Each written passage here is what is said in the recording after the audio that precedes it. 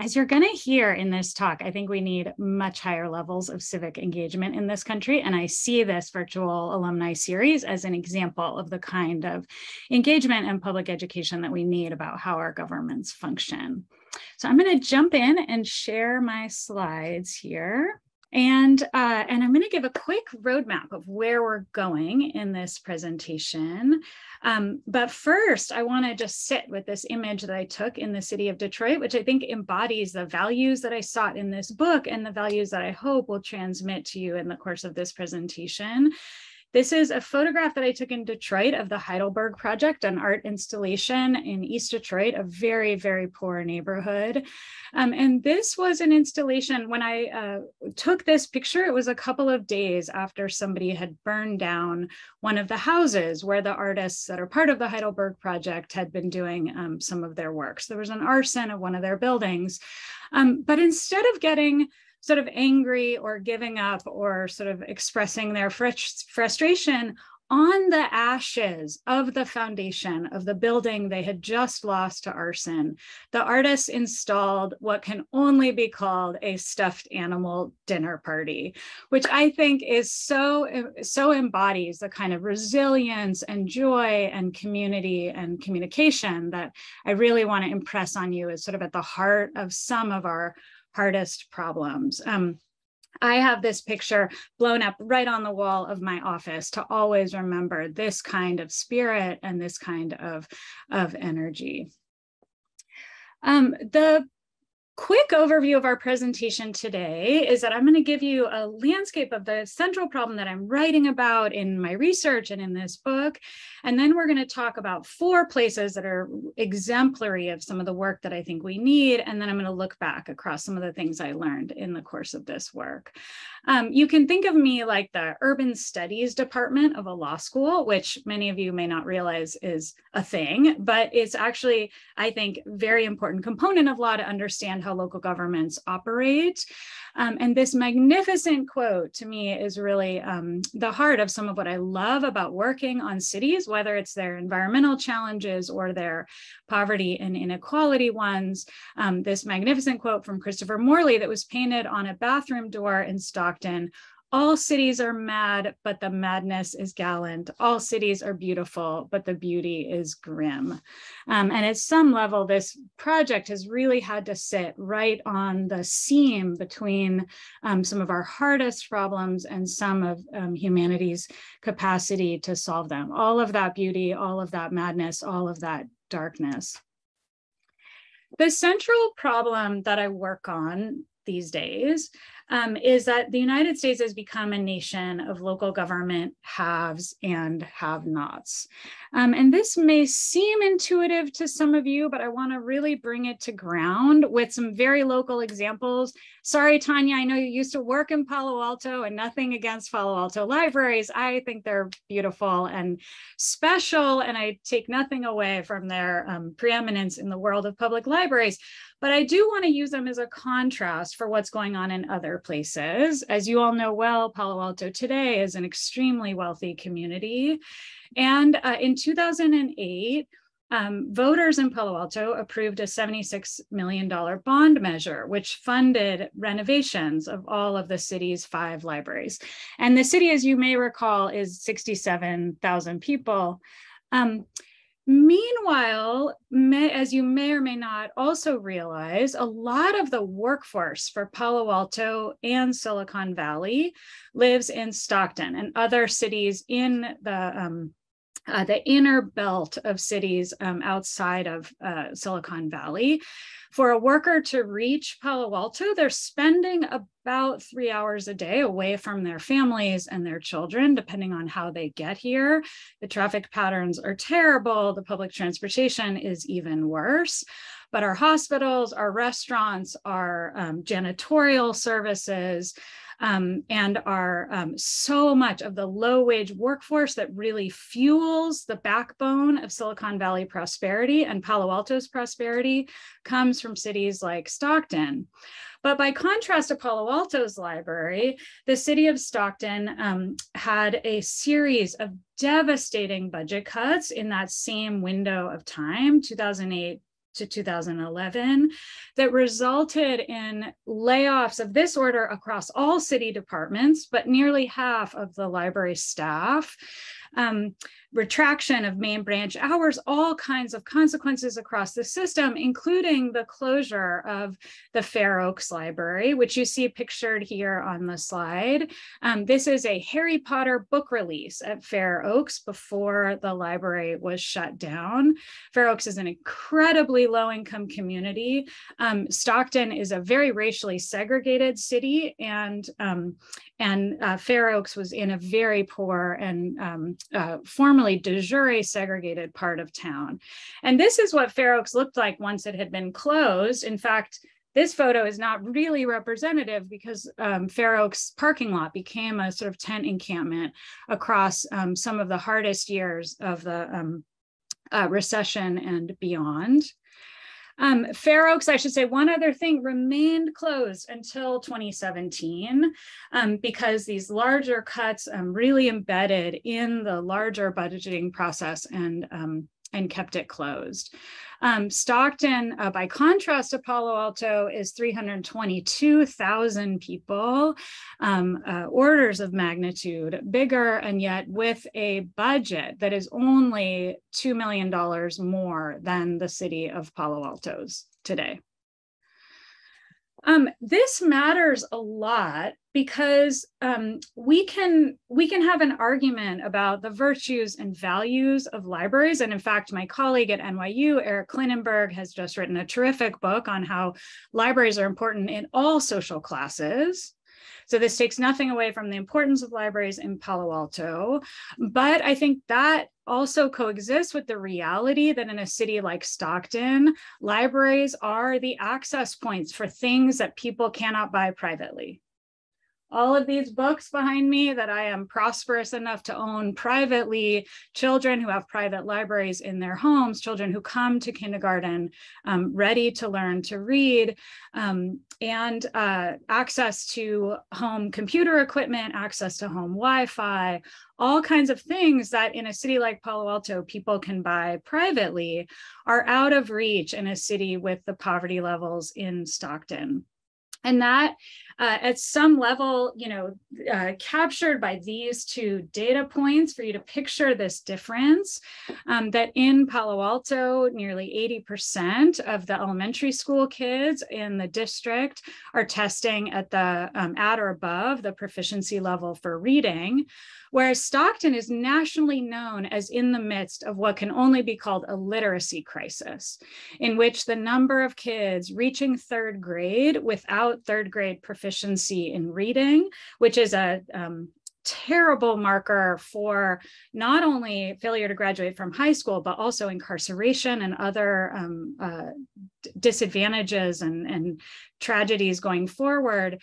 Only 27% of elementary school students in Stockton Unified are reaching this same proficiency goal in elementary school.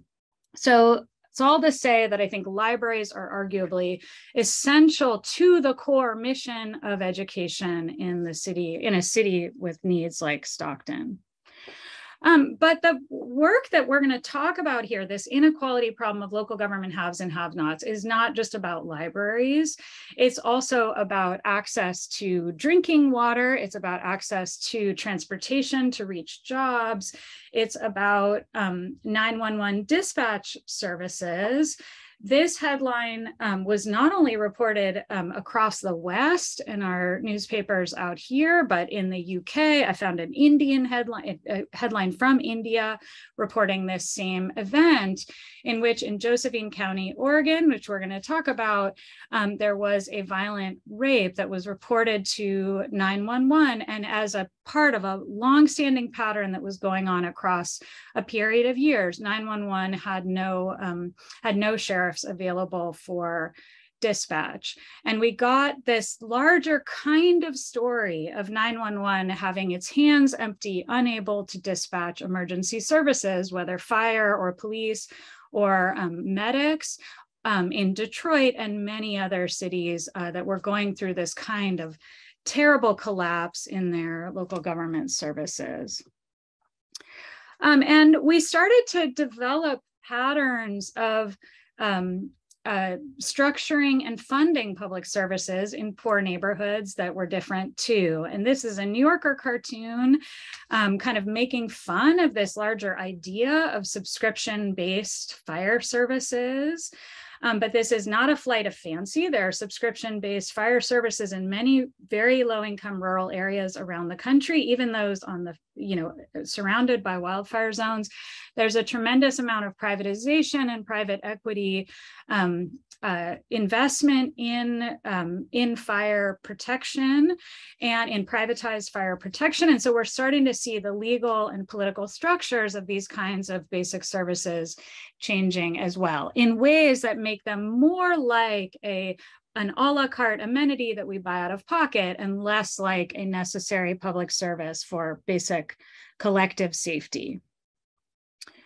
So behind these kinds of changes is what I call the border-to-border poverty problem, or the citywide poverty problem, which is that when you have really high levels of concentrated poverty in a city or county, and you have a depressed median income across town, your whole tax base weakens. And I want to just drill down into what concentrated poverty means so folks can really, picture how severe this is. So this is a term of art from social science that describes 20% of people living under the federal poverty line, which is about $26,000 a year for a family of 4. I'm going to give you a homework assignment. I really encourage you tonight to get out a pen and a piece of paper and try and imagine a family budget on $26,000 for a family of 4. If you live in California, you literally will not be able to get your head around how to do that. And yet in our state, using that poverty line, we have 12 to 15% under the poverty line in any given year. So we have immense concentrated poverty in this state. Even in lower cost jurisdictions, 26,000 for a family of 4 is devastating. And if you've got 1 in 5 of your residents living below that line, then chances are you have a lot of residents sitting pretty close to it, maybe beating the poverty line, but sitting close to it. And that metric, this sort of overall phenomenon of a depressed income base all across town, is captured by the low median income, which in the book I measure as 2/3 of the statewide median income. Again, just a metric from social science. So we get this kind of border-to-border poverty that depresses the overall tax base. And once that happens, you start to see this pattern, which is that the fact that there's so much poverty in this jurisdiction starts to work in this kind of cyclical dynamic with the fact that the local government becomes broke. And these two things start to be self-reinforcing, that the local governments are broke in part because there's so much poverty, and their people stay poor in part because their governments are broke. And the basic reasoning for this is this idea that revenues, go down, whether it's income taxes, sales taxes, property values that are the basis of property taxes. As need goes up, people are more reliant, for instance, on public transportation and other things that in the city of Palo Alto, many residents, but for age, can afford private transportation of various kinds. You also have fewer local resources to help people get out of poverty. And I think as these two things sort of work together over decades, because the kind of poverty I'm talking about has been building for 40 years at least, you get this ongoing acceleration toward what we think of as poverty traps. And I think this idea that it's very hard to get out of these places and get into better opportunity structures. For the lawyers in the room, I just want to highlight, this is a quick aside, but I think really interesting and important, and where some of this research during the Great Recession started for me, that there's a legal problem here when a local government officially goes broke. So it goes through municipal bankruptcy or it goes into a state program for broke governments, the people in charge, whether it's a bankruptcy judge or a state receiver, have to decide how much funding to hold back for residents as opposed to for budget cuts or for creditors. And so it begs this really deep question. Those of you who loved your political theory classes at Stanford, you can, wrestle with this amazing question going forward of, as judges start to think about sentences like this, additional funding reductions threaten, in this case, Vallejo's ability to provide minimal levels of services to its residents and provide for their basic health and safety. So it really begs this question of, what is that? What are minimal levels of basic health and safety? What are we entitled to from our local government? And here too, I'm kind of spoiling things by putting this up. I wasn't quite done. I want you to just take a moment to, if there's one thing you take away from this presentation, just as basic public education, it's so important to realize that legally we are not entitled to any local public services except K-12 education. There's no legal basis for anything, for water, for police, for fire, for libraries, for anything. What gives us those things is politics.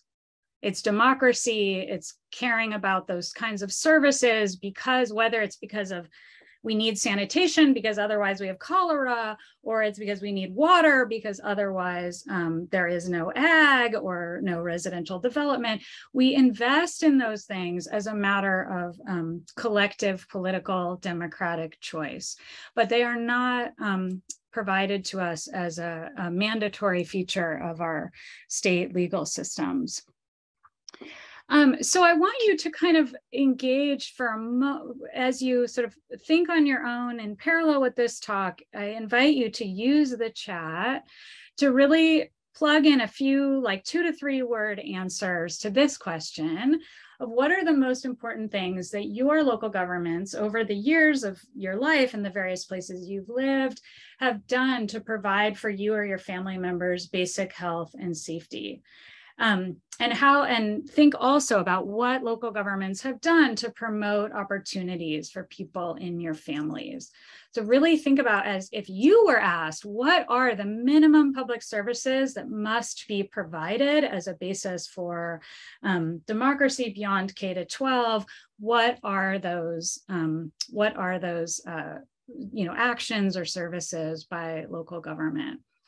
And then separately, I want to invite you to think about how your answer might be different if you lived on $26,000 a year for a family of 4.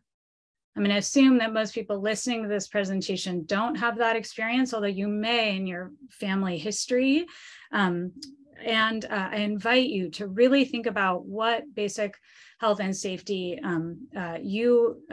is most significant from local governments under those kinds of circumstances. So plug that into the chat all across the next 10 minutes or so, and at the very end of the presentation, I'll enjoy looking at the chat and we can come back to it for a moment. As a public policy matter, and here's the sort of political reality of this situation, when we have this dynamic between places that are poor and places that are broke, we have some big categorical responses that are often thrown around. One is atrophy, which is to kind of the idea that we've naturalized this kind of process, and we see it as almost like a life cycle. There was so much talk. Detroit is dying. This kind of eulogizing or almost nostalgic sort of talking about cities as though they've sort of come through a peak and they're declining. But of course, internationally, there are cities that are 10,000 years old. There's no natural cycle of life for a city. It is nothing more than a place that people invest in and rely on and build, or a place that people abandon. So I think we've been naturalizing cities under this atrophy idea for a long time. Number two is that we have hoped for substitution in which volunteers or philanthropy or private actors would take the place of local government over basic needs. Third is suitcases, this idea that the best thing for somebody in Flint is to move to Dallas. The best thing for somebody in Stockton is to get out of Stockton. And yet I want to remember those numbers that we talked about early on, that Stockton's got 322,000 people, and the city of Palo Alto permits something like 80 new housing units a year. So even if you scale that to all of the municipalities in Silicon Valley, we are doing very little, shockingly little, I would say unethically little, to enable people to move. If we were serious about suitcases, we would need really different land use policy to distribute affordable housing in this country. Detroit's population is not that different than the population of my hometown, San Francisco. It's got a lot of people. So if you're going to solve Detroit's problems by moving everybody, then you're going to have to think seriously about where all those families go. And that says nothing about the fact that once people live at a certain level of poverty, their ability to move is seriously depressed and depleted. 39% of Americans can't scrounge up $400 in an emergency, let alone the cost of a security deposit in San Jose. And we have this larger reality that people rely on their family networks to raise children and care for elders when they cannot buy those things with cash.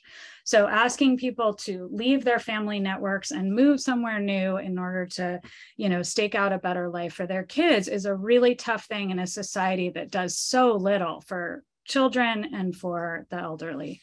And last but not least, we have this faith in spreadsheets, this kind of idea that if we could just fix some management, lack of creativity or whatever, we could fix these problems. And bankruptcies and receiverships do tidy up the spreadsheets. They make important administrative improvements, efficiencies, and so forth, but they cannot deal with the consequences of intergenerational poverty. Chronic poverty is not a spreadsheets problem. It's a much harder, deeper, more durable problem. There's one more that should be on this list. You're going to see it on the next slide. I forgot to add it to this one too, which is regional governments. I can count on these two hands the number of places in America that have adopted a regional government as a strategy to concentrated decline. It has been rejected by voters in one city after another. And so, there would be advantages to regional governments, but here we are having, lived across decades of that solution being discredited. Without further ado, the whole point of this book is to really think about what reinvestment in these people who live in these places would look like, and what kind of change you would need to their governments in order to make that, what kind of change you need in order to make that reinvestment work. It's not enough to just hurl money at places. There has to be reform and, networks. In philanthropy, they often call it can the money land effectively? Can you actually deliver it into the hands of people who have the trust of the larger community and have the cooperation of other organizations? And so that's really the kind of where this book starts and where a lot of my research began, is if we were trying to reinvest, what would that look like? What would we reinvest in? And what kind of reform would we need to have it be effective? And this book is really just takes that to a very granular level to just look at 4 places that were very broke, that were in blue or purple states on purpose. I can say something about that in the Q&A if you are interested, but I concentrated just on those states for legal reasons that have not tied their local government's hands quite as impossibly tight. And really have sort of invested in local government or believe in local government's ability to solve local problems. And I focused on 4 places. This is a graphic from the Stanford magazine, this beautiful composite image. And we're going to see all these places in a minute: Lawrence, Massachusetts, Detroit, Michigan, Stockton, California, and Josephine County, Oregon. And I chose these places to really reflect the incredible diversity of places that are facing border-to-border poverty. These places run from politically red to politically blue with some purple activity in the middle. They run from all white to all Black to Stockton as the most diverse city in the United States of America, and Lawrence, which has been nicknamed the Latino city. They are rural, they're big city urban, and they are smaller city or smaller town. So this is not a problem that we can sort of assign to one kind of causal set around politics or around race or around urbanization level. So I wanted to hold that level of diversity. And in that way, the reporting on this project and the 250 interviews that went into all of this work was such a magnificent personal experience, because these places are so different, and yet they assemble to feel like this incredible window into America and into the democratic challenges of governing a place with this kind of range of people and problems. So the book begins with Stockton, and we've gotten a little bit of an introduction to Stockton, including its exceptional racial diversity, as I mentioned. I really would encourage you guys to picture what happens to make a city as diverse as Stockton. And it's an incredible backstory of how California was built and the rise of agriculture in the center of the state.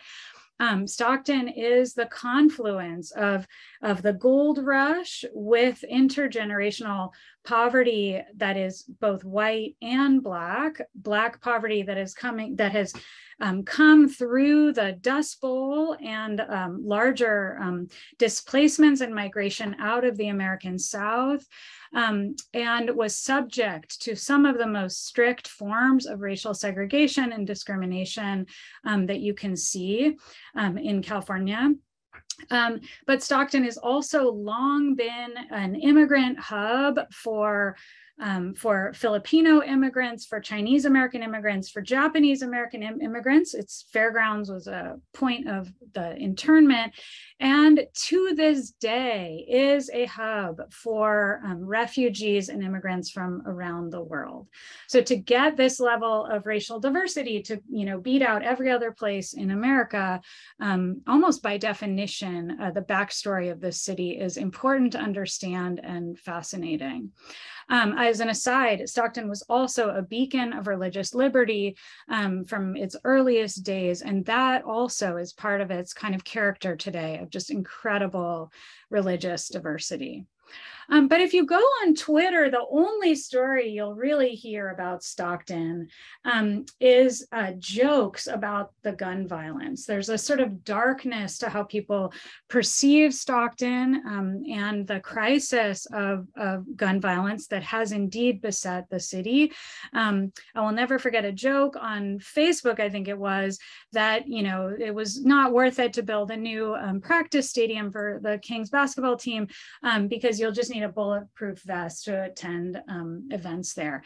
And this is the kind of pathologizing that goes on with respect to Stockton's poverty all the time. Meanwhile, the story that I really focus on there is the way that advocates in Stockton are working together to really treat the traumatic fallout of 40 years of gun violence. When you actually think about what it means to be a peak point of homicides during the crack epidemic and the early 90s, which many cities were hit so hard by homicides then, when you really think about that, you really picture the number of kids that witnessed gun violence, that lost families to whether it was addiction or homicide or incarceration, just really a generation of the orphaning of Stockton's poorest kids. And there's an exceptional network of people that are working there today to really treat the cause of gun violence, really going to the underlying hyperreactivity and trauma that comes from ongoing exposure to violence in childhood and in adulthood. So it's a healing project, but it is also a violence prevention project that really focuses not just on, everyday residents of the city, but also people returning to Stockton after periods of juvenile or adult incarceration, trying to rebuild the family tissue around them. And I love this beautiful photograph from this incredible photography essay that was done at the YMCA in Stockton by Whitney Ramirez, a professional photographer. And this was one of many photographs, we'll see one more later in this presentation, in which residents of the city wrote a message on their hands to the city itself. Josephine County is our second stop here, and Josephine County has most of the poorest census tracts in the state of Oregon. It was a famous hub for controversy around the northern spotted owl. And it has had an experiment with the ratcheting down of local government that is exceptionally radical, but actually not that different than what you would find in the retreat of local government in rural Appalachia or the Deep South or other points in the Pacific Northwest or the Rocky Mountain West. And the story that I tell in Josephine is about a citizen movement to substitute for public police and emergency dispatch and run public safety as a matter of volunteer patrols. And it's also a story of what it means to run a grassroots pro-tax campaign in one of the most anti-government places in the United States. So once you're facing that level of rot in our expectations of government, in our belief in government, our faith, how you nonetheless pass new measures to support public services. Number 3, and I'm going to start accelerating here because I'm going way too slow. Lawrence, Massachusetts, this magnificent mill town on the Merrimack River in the northeastern corner of Massachusetts, a really important city to America's early industrial might, and because of its textile mills, which you can see some of the remaining buildings left on the waterfront here. Lawrence, the focus that I work on in Lawrence and that folks there are working on is how you get adult wages up, how local governments and their partners can be part of the urgent need to get adult wages up in the modern economy. And this is a very poetic question in this city because some of you may recognize that Lawrence was the home of the 1912 Bread and Roses strike, which was a giant early labor uprising, one of the most effective in American history. And it managed to get a 15% raise for textile workers across New England. But you can't use those same tactics on Lawrence's people with Lawrence's people now because they work all over the Route 128 corridor. They work as Uber Eats drivers, they work as nannies, they work as elder caregivers, they work as janitorial staff. They are splintered all over the region with employers everywhere. So if you take that same ambition today of how you get a 15% raise for your people, you're going to have to get very creative. And that's what they are doing in Lawrence. And believe it or not, they are pulling it off. And they're doing it through this incredible investment, not only in educational reform, K to 12, but also in really serving the major local employers that are already in town and really training the local workforce to enter better jobs in the public schools, in the hospital, and healthcare in general, and other occupations that have benefits and steady schedules and other and pay improvements. Last but not least is Detroit. This image really captures the famous collapse of Detroit's public services But we shouldn't date that just to the bankruptcy itself. Detroit's public services have been in decline for much longer before that. And this incredible protest poster is a lot to read right now. But the important thing to just see about it is a reminder that even if a place loses lots of population, its total area remains the same. Total square footage of Detroit remains 139 square miles. And as the public services have collapsed, you watch the firefighter deaths sort of skyrocket. So they've got fewer fire companies, fewer firefighters, and yet a much more dangerous occupation given the dilapidation of the buildings that these firefighters are climbing into, and the smaller dispatch groupings. This is a more dangerous job, which is one of many ways that once these places are set on a vicious cycle of layoffs, it becomes less and less appetizing to actually work there.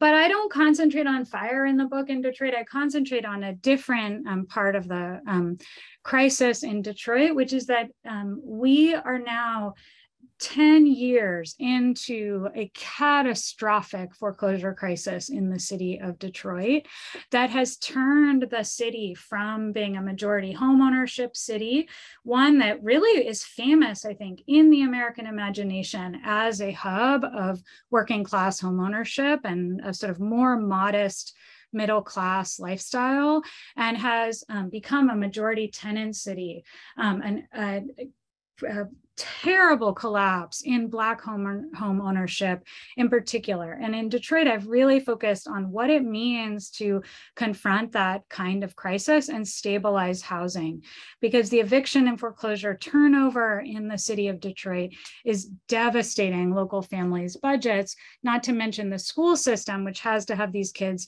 constantly changing locations in ways that make it very difficult to serve them. So that was a brief overview of sort of some of the work that has to be done, rebuilding public services, really dealing with the fallout of gun violence, getting adult wages up, and stabilizing housing. Those are 4 big ticket items of what local governments have to do when they face border-to-border poverty. But I want to just to wrap up, just a couple of very quick comments about what, big picture, what this kind of governance looks like, or sort of the underpinning kind of commitments. And I actually love the message on Stockton City Hall to capture some of the texture of what I would aspire to in this kind of work. The City Hall says, to inspire a nobler civic life, to fulfill justice, to serve the people. And I want to just highlight these words, to serve the people, and really think about what it means for local governments to do that. And even more particularly, to serve the people you already have. Because if we have a larger project of the collapse of opportunity and economic mobility at the bottom of our income spectrum in the country, and this is where many of those people live. And so to really face the problem of dwindling opportunity, we've got to go where so many of the intergenerationally poor are living. But instead, I think too many city halls, their real mantra, if they were to admit to it, has really looked more like this. And this is true for rich city halls, it's true for poor ones. Attract new residents, right? Like get your averages up, subsidize large businesses. This is, Foxconn, Amazon, HQ2, these sort of signature races to attract big employers. Defer costs, whether it's pensions or infrastructure, enforce leases by, eviction courts keep running even when the rest of the government has collapsed, and arrest people. And there's all kinds of reasons why it's cheaper for local governments to arrest people and send the cost to incarcerate them up the chain to the state than it is for them to really invest in those people's educations and their quality of life. At heart, this is a bathroom message from Lawrence. This somebody just wrote this as a bathroom wall that the cafe invited people to write on. And I love this beautiful message that really captures what resident-focused local government looks like.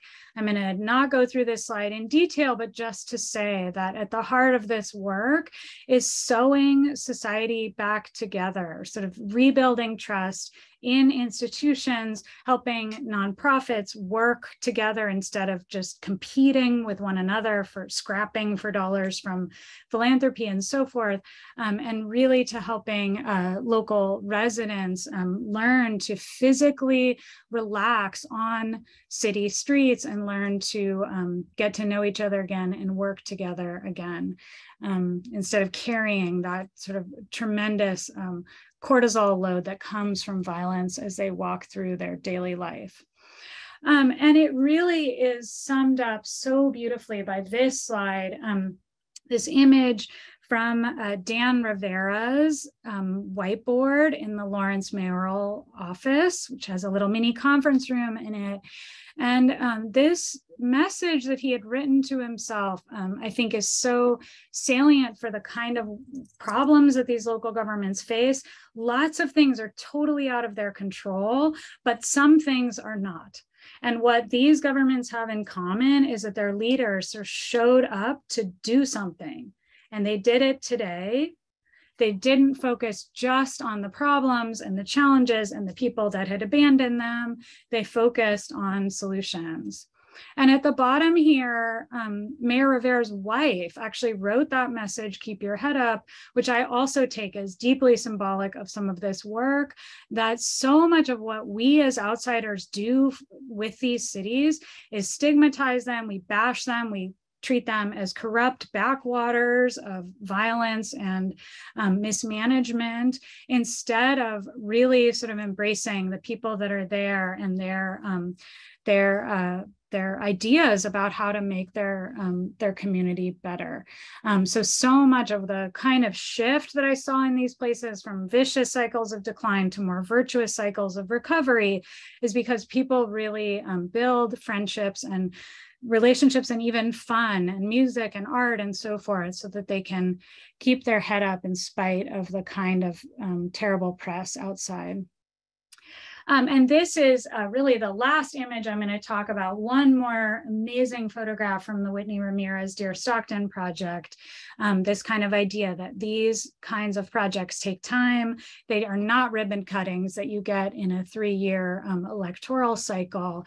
They take the kind of investment that reflects the kind of disinvestment, the decades-long disinvestment that these places have struggled with. And I am going to skip all of that and end with this final thank you slide, which is to just sort of embody the activist spirit that I hope to sort of pass to all of you. This is a modification that I often make when I sign the book itself, to just remember that this whole project is full of people who did that, who fought to save their own town. Most of them don't even work for government. Some of them don't even live there, but they picked a place, they picked projects, they invested in this work. So I'm so proud to have had the opportunity to write about them, and so grateful that, that all of you came today. And that's it. Thank you, Tanya. Thank you, Professor Anderson. I'm going to jump right into questions from alumni. There's a question from Carolyn. Did you work with Stanford alum and former Stockton Mayor Michael Tubbs to see the impact of their universal basic income experiment? Yes. So Michael Tubbs, I think, was an extraordinary mayor in Stockton. There's a little footnote in the book that says, you might think that, that I'm biased in favor of Tubbs because he's a Stanford graduate. On the contrary, I actually developed more love for Stanford because Michael Tubbs had graduated from our university. I think he did really good things for the city. And there's a longer story of the kind of larger problems that resulted in his electoral loss for his second term. But the UBI experiment that you're asking about was a really important experiment. I'm not going to go into it in depth, except to say that it was privately funded by philanthropy and a very, very small number of participants. And I say that because, unfortunately, I think it was very dangerous politically in a purple city like Stockton to run a tiny experiment like that, in which not very many people benefit, but the storytelling about giving out a bunch of free money to, Stockton has a lot of lingo on the streets and in the larger media about what we would call in academia the undeserving poor, this kind of story that poor people are poor not because of the structures around them, because they're not working.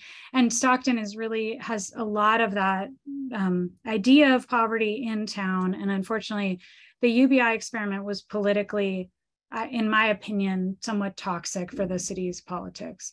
But it is an important thing to be working on and thinking about as a matter of higher order public policy. I don't think it should be run by local governments. It should be run by state and federal or philanthropic entities. Here's a question from Marilyn. What are characteristics of local governments that have been successful in addressing poverty and inequality among residents? For example, do they use similar strategies in governance? And do they involve residents in the process? And if so, how do they do that successfully? Yeah, that is so important. I really feel like that's actually at the core of so much of what I was trying to learn about. I wanted to answer that exact question. Because in a really high poverty place, both at the individual level and also among institutions, this kind of scarcity dynamic I was describing, where people have negative forms of competition, or they're just scared of each other, or there's a lot of mistrust that accumulates over time. Organizing and empowerment and citizen engagement has to really go to the heart of that work. And I'm going to give a quick example from Josephine County, Oregon, in which had so much just general mistrust of government, as I mentioned, but also had some specific incidents of mismanagement and what people alleged kind of falsehood by a former sheriff. And so the current sheriff, who's doing so much of this reconstruction work, had this incredible effort through these locally based town halls to really face the general public and let them ask questions like, where do you get your money? Do you need more money? Or how old are your police cars? What's the mileage on, did you need that new cruiser? People want answers to these larger questions, and they wanted to get some things off their chest. And this larger work that the sheriff and other advocates did there, I think is properly understood as a form of reconciliation or restorative justice, of really trying to rebuild that basic faith in the democracy. Here's a question from Ben. What role does bringing in innovative companies have in revitalizing cities and communities? Doesn't a local economy need to be net positive by earning money from exports in order to grow? So interesting. I mean, I'd be interested to talk offline about that, but, definitely the larger imperative of economic development, whether it's jobs or, it's some level, though we'd have to debate that sort of, GDP or kind of markers of growth more generally. These are really important metrics for understanding how a city is doing. But I think the problem is that local governments, especially poor ones, climb all over each other to fight for the same few employers, and so they can get 100 jobs all at once. But meanwhile, there's all kinds of small businesses that have real needs. And I think part of the economic development work that I'm so interested in is really how you invest in retention of local businesses and expansion of local businesses. That actually keeps dollars local. It helps people who are already rooted in the community to remain there and be profitable in town. And at the end of the day, unfortunately, I have at least a bookshelf worth of books behind me that describes and discredits the kind of idea that the Foxconn or Rams new stadium of the world can solve a local government's problems, whether it's competing for football or competing for a big employer. only one local government wins from those big competitive rounds. And by the time they win, they have usually sweetened the deal so much that it actually doesn't pencil for the local government or its people. So we're going to need better answers on the jobs side. We have a question. Please comment on the state of Mississippi insisting that Jackson privatize their water system. Yes, that's an amazing question, because I have a meeting with advocates coming up to talk about exactly that thing. And I am starting to work on the sort of environmental side of many of these problems, specifically in the South. For now, I want to answer that that the city of Stockton actually went through a full-scale water system privatization. And as it happens, Jackson's privatization proposals have important things to learn from Stockton's experience. That privatization, I'm not unbiased. I was part of the lawsuit to sue over Stockton's privatization for environmental water quality reasons, but also because of the long-term risk to ratepayers of the way the deal was structured. So I'm not unbiased about Stockton's deal, but I just have, serious concerns and a lot of hard questions to ask about how Jackson would be doing it differently. And for the lawyers in our group, and just for those of you who are involved in deal structures of various kinds, you know intuitively that the devil is always in the details. And one of the problems with a place like Jackson right now, or any of the kinds of places I work on, is that their bargaining position is very weak, especially in the middle of an emergency. And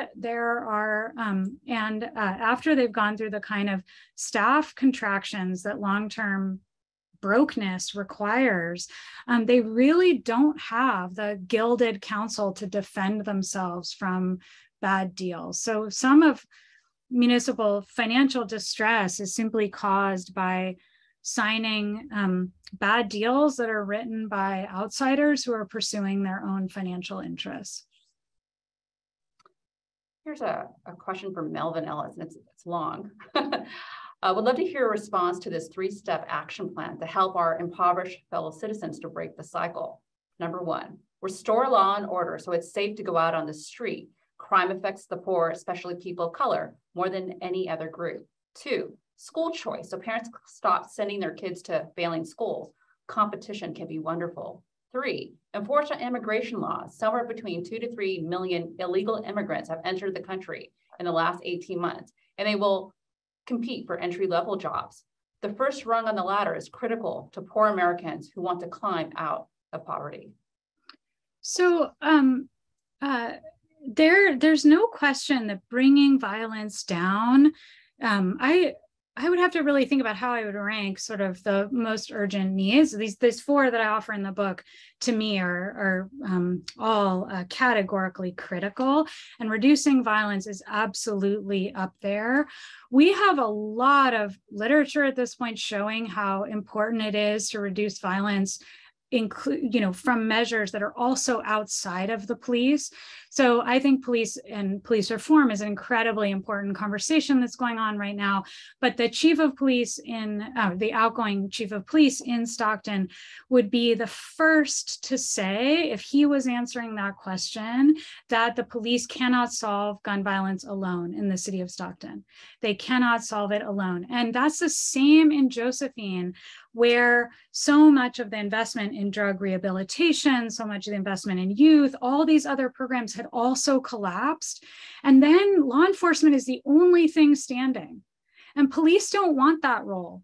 They don't want to be the only social services agency of very concentrated poverty. We ask too much of them. It is not their job. And some of the pressure, it's the outcomes speak for themselves. So yes, law enforcement is a critical part of this puzzle, but an anti-violence agenda is broader than that. I'm going to set aside the schools thing for, because in my research, I have to set it aside because school funding does have this entitlement at the state level. And so we have greater equalization of schools. So I'm going to set aside the school choice issue. And on immigration, I would just say that when you look at and here I want to just ground my answer in the city of Lawrence.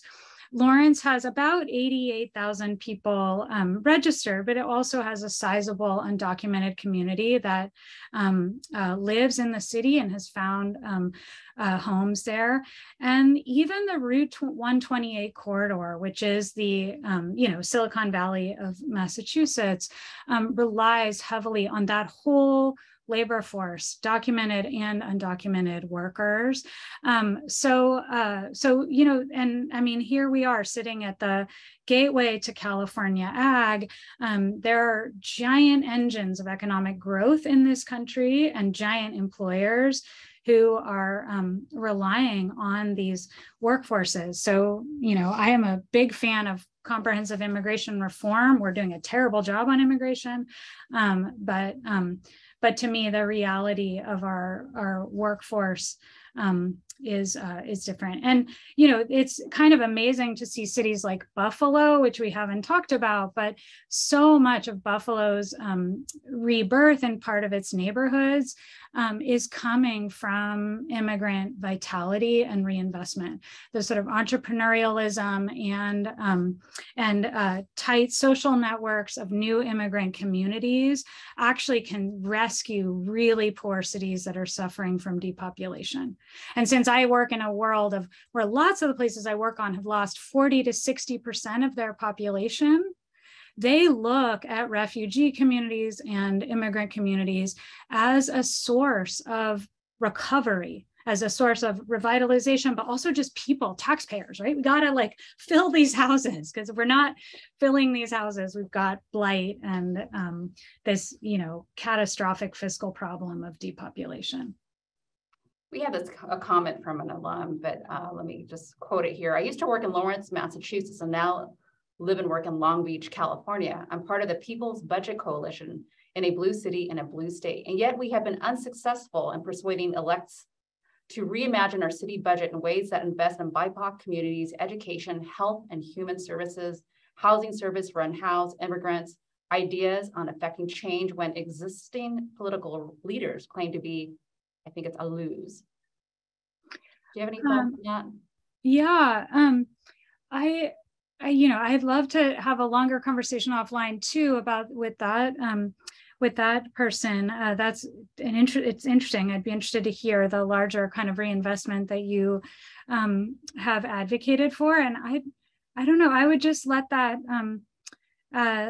comment stand and just invite you and anybody else to really think about the kinds of narratives that float around in our larger society, at our universities and our media and our popular culture about really poor neighborhoods. And I think it interferes with the political will to actually show up alongside them as places that are incredibly rewarding and, I would say, personally inspiring to work with.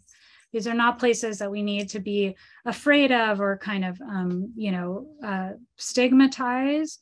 And unfortunately, we are in a period of time where state politics, I think, are infected by the larger problem that when very low-income cities and counties make news, it is usually because something terrible has happened, whether it's a gun violence record that's gotten broken, or a leader who's been marched out in handcuffs.